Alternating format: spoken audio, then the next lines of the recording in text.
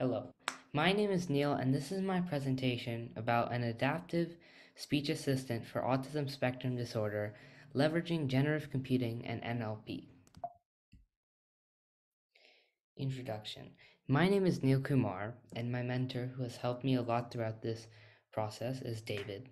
I'm from San Jose, California, and I chose this topic because, one, I have an interest in computer science, and second of all, but more importantly, I I know many people suffering from ASD, and I want to help them with their daily struggles in any way I can.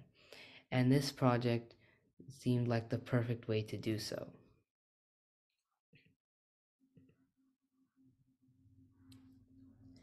The goal of this project is to develop a system to empower people with ASD to converse autonomously on their own and without significant assistance from their caretakers or parents.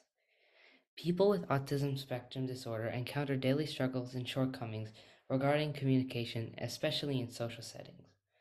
For example, one person with ASD that I know cannot speak coherently on her own. But throughout years and years of conversing with her, we have developed a pseudo language through our lasting understanding of each other.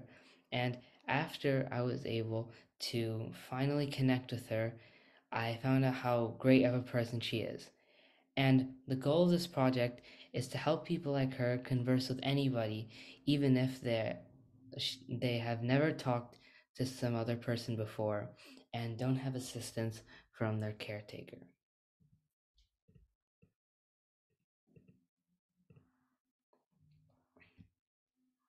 Currently, there are some solutions that try to remedy this problem. As you can see here, this is a physical PEX board. It has squares with pictures and words that describe these pictures.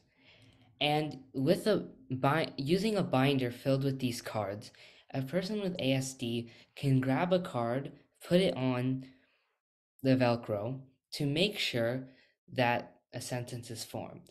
And that way, you're able to communicate.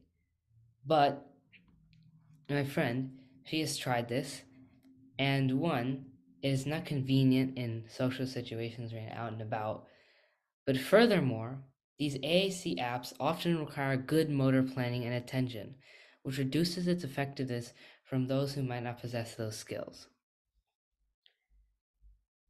Because of the digital age, some technologies have been used to try to fix problems with this old format.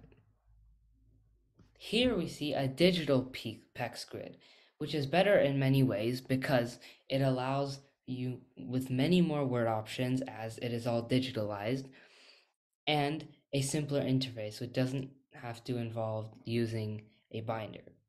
But there's problems. In order to include all the things someone would want to say, there are folders on some of these buttons which create nested screens. Even for a neurotypical person, this is complicated to navigate, and especially for someone who has ASD, who doesn't have the greatest motor planning and attention, this makes the problem even worse. Now, through people who I know personally, I've conducted surveys to figure out problems with current apps that try to remedy issues with communicating with ASD. And even after all of these apps and therapy, I'm still getting feedback saying that they can't make friends, don't know how to engage with anyone in any meaningful ways. So, through different surveys and external research, I've developed a system to remedy these problems. All of these quotes are real quotes that I've gathered from the community that lay out specific things that really need to be solved before an AIC app can be used widespread by the autistic community. If an app can reliably predict that a meltdown may happen, that would be great. Using digital technology, predictive techniques, and help children with ASD predict meltdowns and help their caretakers and parents deal with them more effectively. They can't make friends and don't know how to engage with anyone in any meaningful ways. An intelligent assistance system can make communicating more intuitive and less cumbersome for those who are using it. In regards to motor planning and attention, because we have access to different techniques and a more specialized control flow using computers and the web, we can accomplish a simpler control flow that allows users with ASD to learn how to use the app quickly and make sure that they're able to use all of its features to the best ability.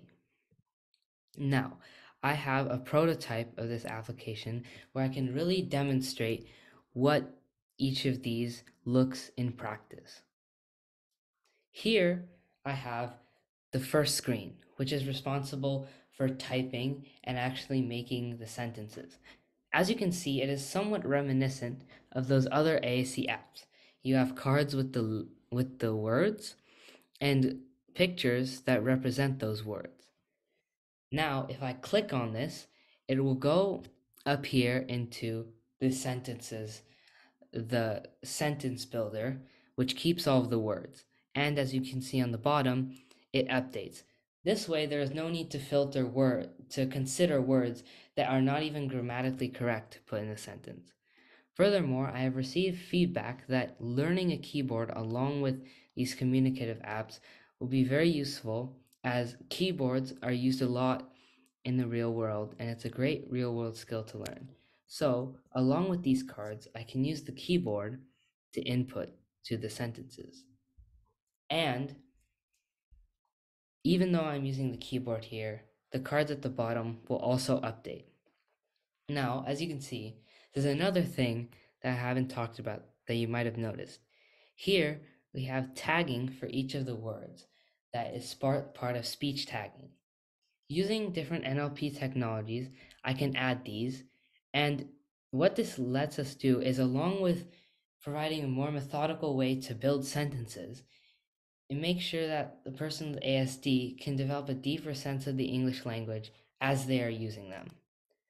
Now, in order to say the sentence, you can click submit.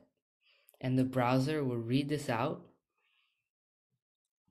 and reset the rest of the UI to bring the sentence builder full circle. Now, onto the predictive techniques that we can leverage from this. Here, you can see a list of the past conversations. You can see the date and the time. This is extremely useful for caretakers and parents that can see the progress their child is making through this app, which can log everything. Now, in order to predict meltdowns, this app has a system where when you click predict, based on what's happened in the past, it can try to predict what might be happening currently. For example, if in the past at this time and this day, the person might have wanted to sleep early. Using past sentences, this app can predict that and help to calm down any confusion. Now, since this is an app, we can do further customization. One very important one is the size of the interface. This slider controls how big the interface is and how big the cards are. Because if you have a bunch of cards filling the screen, that's great because it allows you to have more options. But it also gets confusing, especially for people with ASD who have more problems with attention. So you can simply slide this down, and as you can see here, the cards are bigger. This also allows this interface to be ported to phones and devices. Now, not only does this technology allow us to remedy all the problems that are currently apparent with ASD, it also gives us some future possibilities to work with.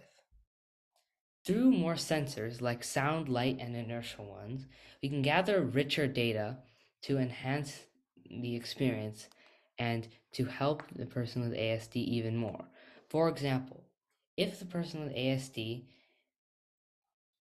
is frustrated, I have noticed that for some of my family friends, whenever they get frustrated, they'll jump around, start moving around. So if I have access to inertial sensors, I can tell, okay, the tablet is shaking violently. Surely they are frustrated. And this way, the app can also help to remedy that frustration and keep them calm. Now, if we can leverage other portable devices like a smartwatch or a health monitor, you can use stress metrics to integrate into the app. For example, if someone's heart rate is going up, we might be able to tell something from that. Or if on an Apple Watch, you can see sleep schedule. If there's less sleep schedule, the app can take that into account in its procedures.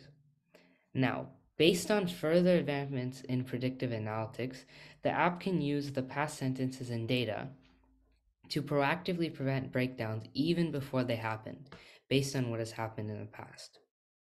And even more excitingly, the nature of this app allows its utility to extend to elderly people who have cognitive disorders and have trouble communicating because of how intuitive it is and the different features revolving around it. Thank you for listening to my presentation, and thank you for your time.